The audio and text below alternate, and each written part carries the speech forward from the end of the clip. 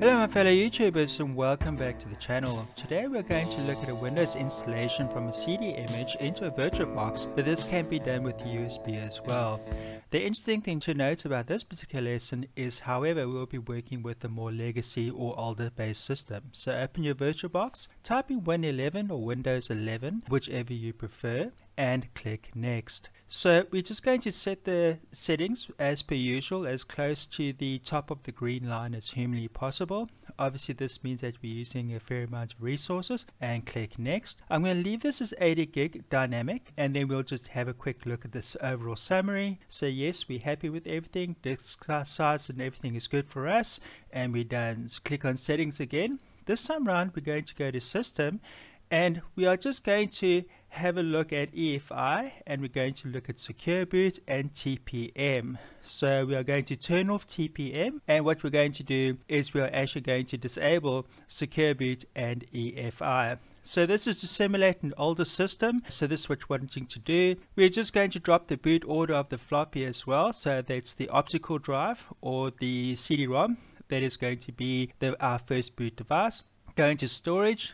Click on empty, and then we're going to choose on the disk. So choose disk file, and we're just going to use the media creation tool disk that we had created in the previous video, and click OK. What we've basically done here is we've just loaded the CD, the virtual CD or the ISO, into the virtual CD-ROM drive, and we have backdated our computer a little bit. So that's all we have done. So once you click start, this is then going to load up a window. The window is now the boot process of Windows 11 from the CD, and we can then begin the setup process. So obviously we have different options we can choose for time and currency, keyboard and input layer methods. These are the various different things that we can choose here. Once you're happy with that, click next and install now. Now what you're going to notice is that I don't have a product key, so I'm just going to click on don't have product key. I'm going to choose Windows 11 Pro because this gives us the ability to be able to install this as a school copy. And you notice that we now have an error. So we have an error that the system no longer meets the requirements in order for Windows to install. At this point we can just close this actual window because we are now going to need to make some changes. So click on install now again. This time around you're going to go Shift F10. So with Shift F10, what that lets us do is it takes us to the command prompt, then type in Regedit, and you're going to go to H key local machine, and then you're going to go to system, and then you're going to go to setup, and in setup what you're going to do is you're going to right click on setup, and what you're going to do is going to go and click ahead and click new and then key. The name of the key that you're looking at there is going to be lab config. It must be exactly like that. So lab config as a key, and then you're going to right click in the key, and your first D word, 32-bit, is going to be bypass TPM check. Again, this must be spelled exactly like this. So where the capitals are, make sure you maintain those, and what you're going to do is double click on that. You're going to change the value to 1 and OK. You'll notice that in the data set in the bracket it now says 1. If I go back and then I change it to 0 again, in the data set in the bracket it's now 0.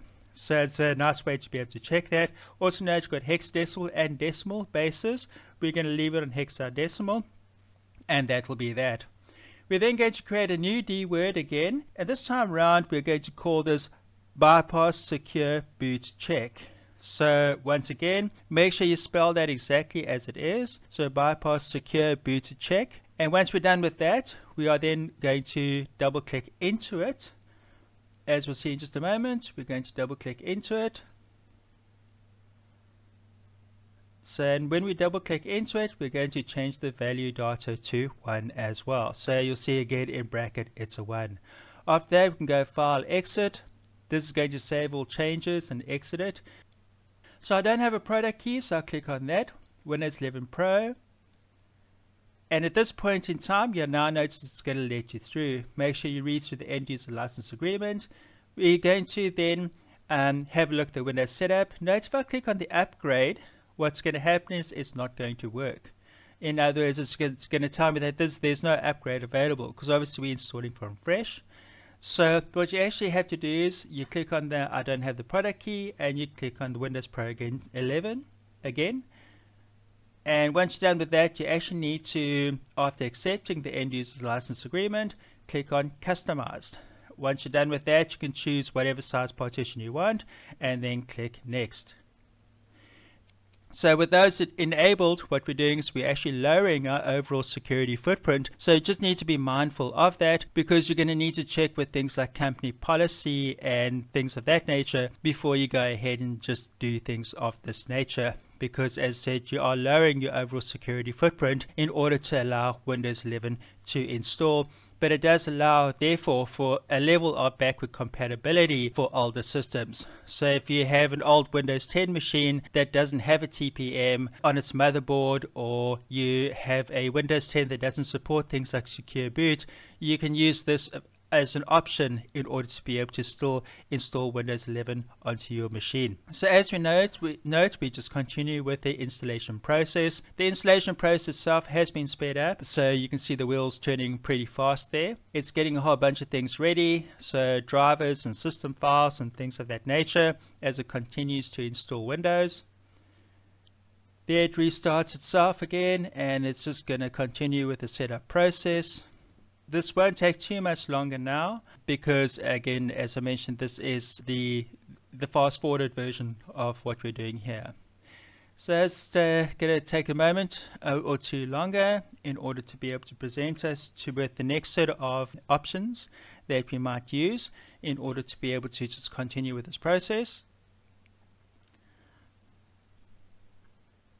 So at this point, we can just choose United Kingdom or whichever language we want. The currency region, I'm just going to keep that as United Kingdom as well, but change that accordingly to whatever it is you would like. Keyboard layout, I'm going to leave as United Kingdom as well, and we're going to just skip a second keyboard layout. Obviously, if you have multiple different keyboard layouts and characters, that can be important, because one character set on a keyboard can be slightly different in different regions. So it can affect things like where your @ symbol is. So your places and shortcut keys can be a little bit different. So let's restart it again.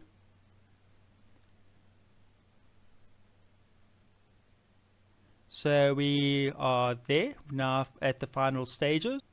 Once we get in there, you just create a PC name.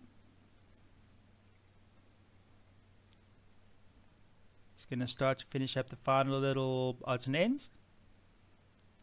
So we're going to choose a school. We're going to enter a new name, a new password, confirm the password, and then we're just going to input the usual secret question and secret answer.